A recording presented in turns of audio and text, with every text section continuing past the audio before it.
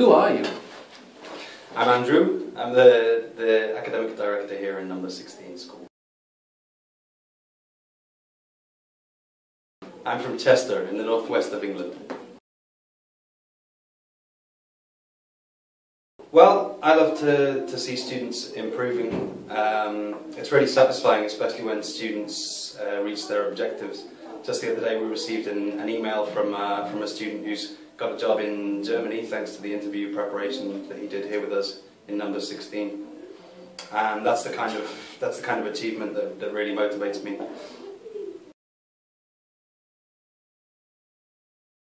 Well, like many English people here, I followed my heart. I fell in love with a beautiful Spanish singer in the UK, and I came to live with her in Spain nearly 7 years ago.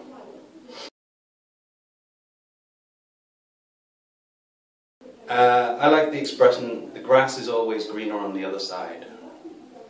Because it's about other people's situations often seem better, and I think you should appreciate the good things that you have while you have them.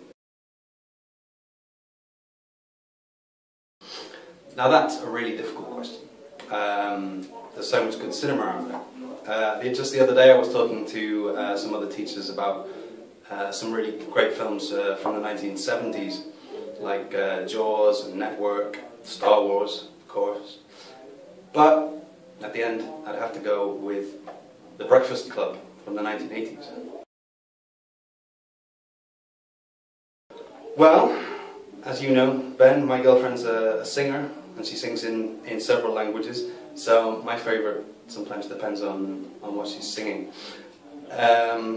Thanks to her and her musical partner, I've started listening to a lot of jazz these days, but it's not a genre I'm familiar enough with to choose a favourite from there. And since we're in English school and you've asked me for an English language song, I'm going to go for a Beatles song, of course. What else? If I was singing karaoke, I'd go for Twist and Shout, but at the end of the day I'm going to have to choose Eleanor Rigby.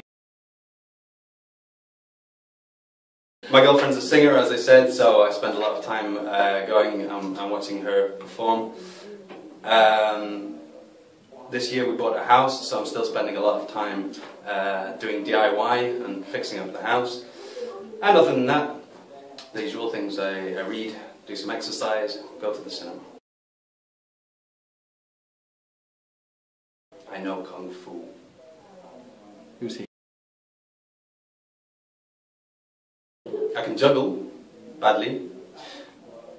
And I really hate queues. I can't stand queuing.